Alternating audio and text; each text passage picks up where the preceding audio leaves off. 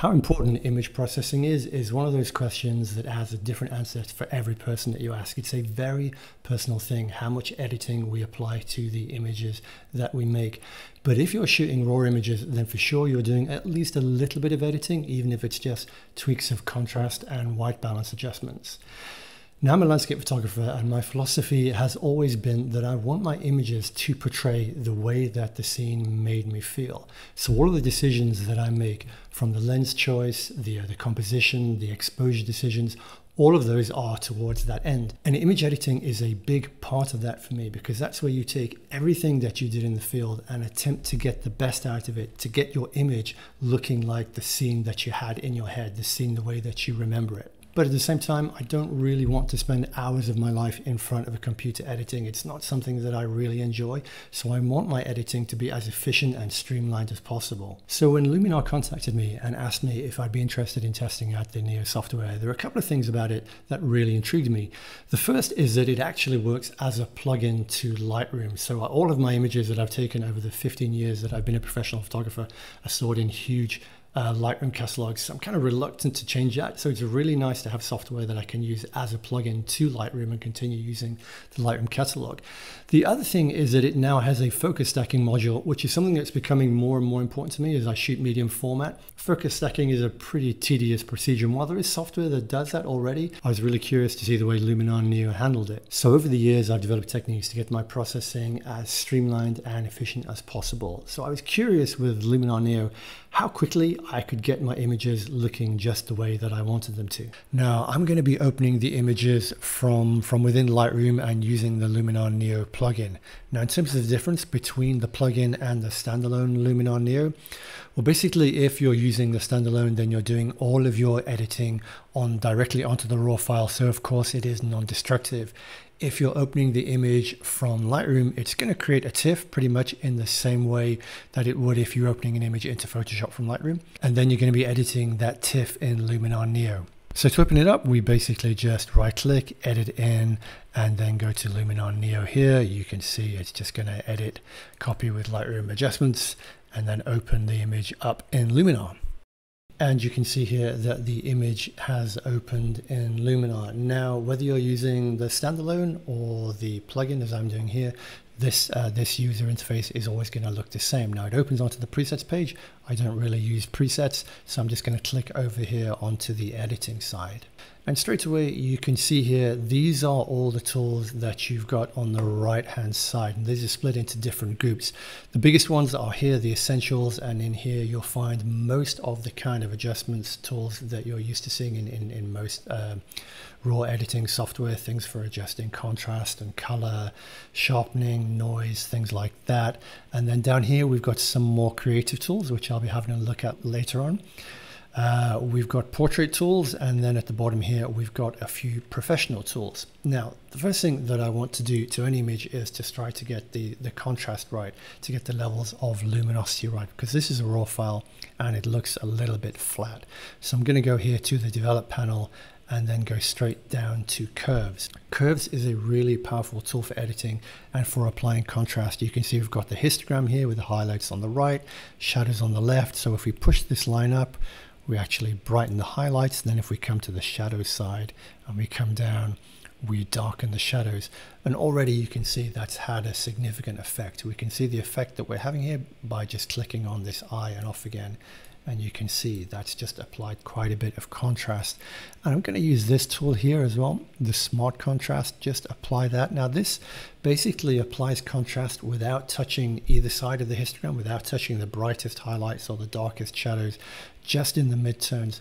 And that should really make the image pop quite a bit. Again, if we just turn off and then on a little bit, and already that's had a significant effect on the image. Now the foreground here is a little bit dark, so I'm going to go down to the creative tools and use this tool here, Relight. Now this is a really powerful tool that I've been very impressed with in Luminar. What it basically lets you do is apply light to parts of the image that weren't particularly well lit when you shot it. So if I increase the brightness near, what you'll see is the foreground of that is going to get brighter. It's got a little bit of a jump there. And then I can adjust how deep I want that to go into the image. You can see the line changing there. I'm going to have to actually apply it a little bit far as well. So if we turn that off and on, you can see the effect that that's having, just lighting up the foreground there.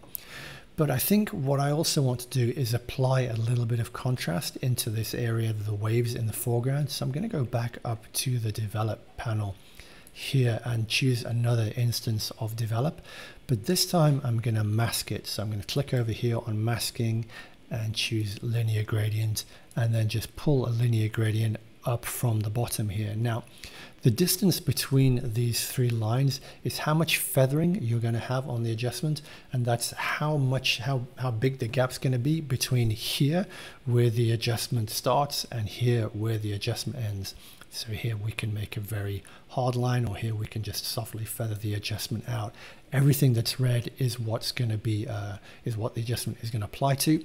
Now because I'm working with a relatively hard horizon line there, I'm just going to put it like that and just tweak it a little bit, and that should be fine. And then go back to the adjustments here, and I'm just going to apply some smart contrast to the foreground. Now that's applying contrast there, but it's also brightening a little bit because the highlights are being pushed. So I'm just going to pull the highlights down, and you can see the effect of that adjustment off and on again. It's quite subtle, but it's given the foreground just a little bit more pop. Now what I'd like to do is go down to apply a little bit more contrast. I'm going to go all the way down to the professional tools here to a tool called Super Contrast, which is another thing that I really do like about Luminar, is it allows me to target specific luminosity values and apply contrast just there. Now Lightroom doesn't really have a tool which allows me to just target the midtones. If I want to do that, I have to use luminosity masks in Photoshop. But this tool here will allow me to put contrast just in the midtones. Now when you pull the slider there, you don't really see much difference. It's only when you turn it on and off you see the effect that it's having, and that's just giving the image quite a bit of pop overall. So I'm quite happy with how the image is going, but what's happening is that the more I apply contrast, the more it's also applying saturation. If we go over to the split tool here, if we click on this, then we get a slider which allows us to see the image at the start and then with all the adjustments that we've made. And the sky here is starting to get a little bit more saturated. Now I don't really like blue skies. I think it's very distracting. It pulls the eye towards a little bit. So I'm going to go down here towards the color harmony and just reduce the brilliance a little bit, which will desaturate the image globally. But what I'd also like to do is just target those blues. So I'm going to go up to the color panel here and the essentials, click that. Now what I really want is to target a specific color, so I can do that here with HSL. This is hue, saturation and luminosity. You can see all the different colors here, and I just want to select saturation and then the blues and desaturate the blues in the sky a little bit. You can see the effect over there. But as I'm desaturating, I'm also making the sky a little bit bright. So I'm just going to click down and go to luminance and then click on the blues, and this time pull that down just to darken the blue a little bit, something like that.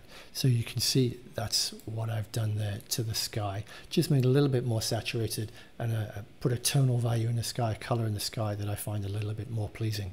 Now the image is almost finished. There's a few things that need working on. There's the highlights over here are quite bright, but I'm going to leave those to the end because before I do that, I want to apply some glow to the image. Now the glow tool is down here in the creative panel.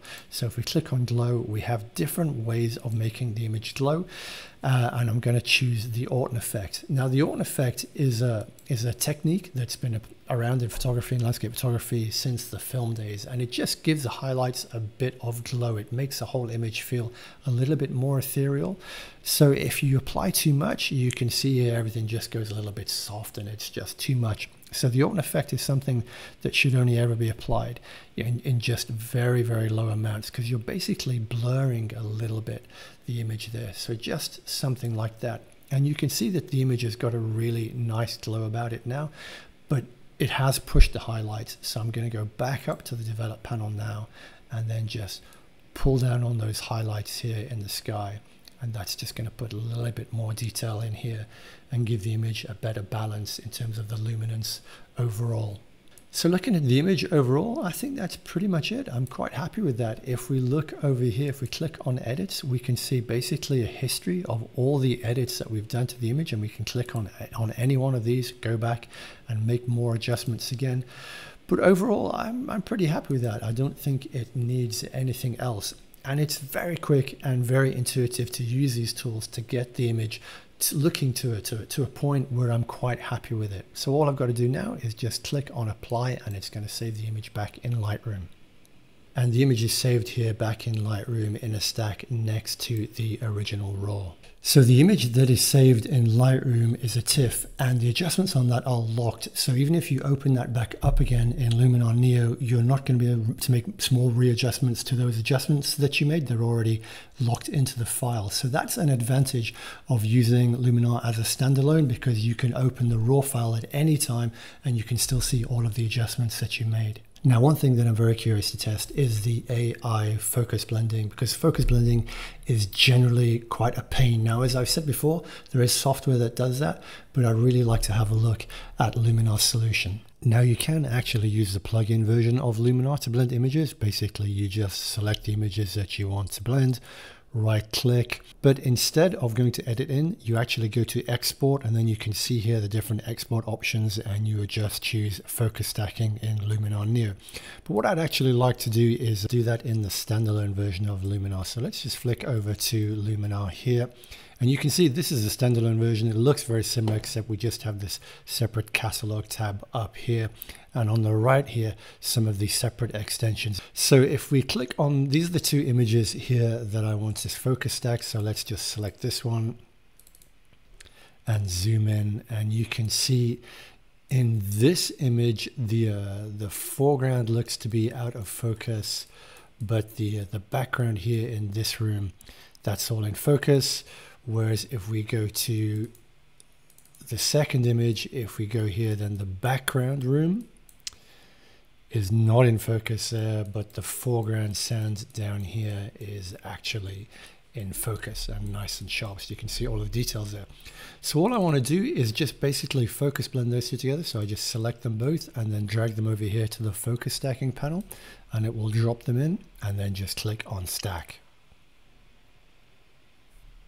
And you can see here that it's given me a TIFF of the two images stacked together. So let's have a look and see what kind of job it's made of that. So here, when we look at the foreground, we see that the sand right close to the camera is nice and sharp, and the doorway here, and then as we go all the way through to the back of the image, it's sharp all the way through and in focus all the way through to the back. So it's made really quite a nice job of blending those two images together. And that's something that I can see myself using quite a lot in the future.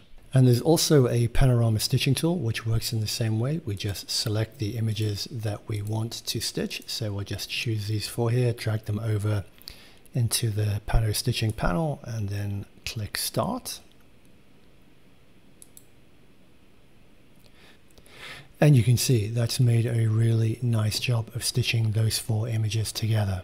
Some of the tools that I wanted to have a look at are up here in the extensions panel. You've got Noiseless, Super Sharp, and Magic Light. Now, Magic Light is basically just for enhancing artificial light, which doesn't really help me as a landscape photographer. But certainly the Super Sharp and the Noiseless, these are AI tools very similar to what you'll find from software of the likes produced by Topaz. Now, this is an image that I shot in Tuscany. It was very windy and it's shot with a telephoto lens, so there's a little bit of movement blur. The details, if you look in the trees, all of the fine details here are a little bit smeared, and I'm just curious what the Super Sharp tool can do with that. So we just click on it there, go to universal because we don't want to do motion blur, and then just click on high. Now, because it's an AI tool, it's going to take quite a bit of time analyzing the whole image before I get the finished output. So I'm just going to speed the video up while it does that. Okay, so it's finished. Let's have a look at what we've got here. So that does already look a lot sharper. If we just turn that off, you can see that's what it looked like before, with most of the details, particularly in the trees there at the back and around this farmhouse, just a little bit smeared, and just, yeah, it just pops a little bit more. There's just a little bit more detail. I think if we look at this bank of trees over the back there, we can start to see. I don't know how much of that's going to come through on the video, because obviously this video is going to have been compressed for YouTube. But looking at the screen here, there really is a fair bit of difference in just the amount of detail that that's bringing out. And for an image that was a little bit smeared and had a little bit of shake in it, that does look really very nice. And now let's have a look at the noise list, the AID noise tool. So this is an Aurora shot from earlier this year, shot at about ISO 1600 or ISO 2000, something like that, about 13 seconds. When we look into the sky here, we can see it's relatively clean, but there is still quite a bit of noise here in the sky. So let's see how the noise list tool deals with that. Okay, so it's recommending that I use middle here. So I'm just going to click on middle. And that is really, really, really clean. Let's just turn that off. There you can see the noise again and on. And that's very, very nice. Now, the key with noise reduction is how much, whether it smears the details or not. So this is the mountain here and the trees. Let's turn it off. And it's not really done any smearing of the existing detail. I mean, this is zoomed in to 100% of the image. And you can see here that the detail in the mountain hasn't really been touched. It's only the noise in the sky. But there are still more additional controls here. If we aren't happy with it, that we can refine it, we can increase the details and the sharpness or decrease that. So if you do find that it actually has smeared any details whatsoever, you can kind of play around with these sliders. But overall, just from one click, that's really not bad at all. That's a very, very, very clean image. So overall then, for the kind of editing that I do, Luminar Neo is pretty intuitive and pretty fast to get the results that I want from my images. Now, there are a lot of other tools in Luminar Neo that I've not really touched on, things like sky replacement, things like sun stars. But I don't really use tools like that in my editing. But for the kind of editing that I do, which is just basic contrast and color work, it is very efficient and very fast. And tools like the relight, the super contrast, as well as things like the sharpening, the denoise, and the focus stacking are really, really excellent. So for sure, it's definitely something that I'm going to be using in my workflow in the future. And I think that's pretty much it for this video. I hope it's been useful and I hope it's been interesting. So if you've got any questions, any comments, just drop them in the box below or send me an email and I'll get back to you. And as ever, good luck with all of your photography and take care. See you next time.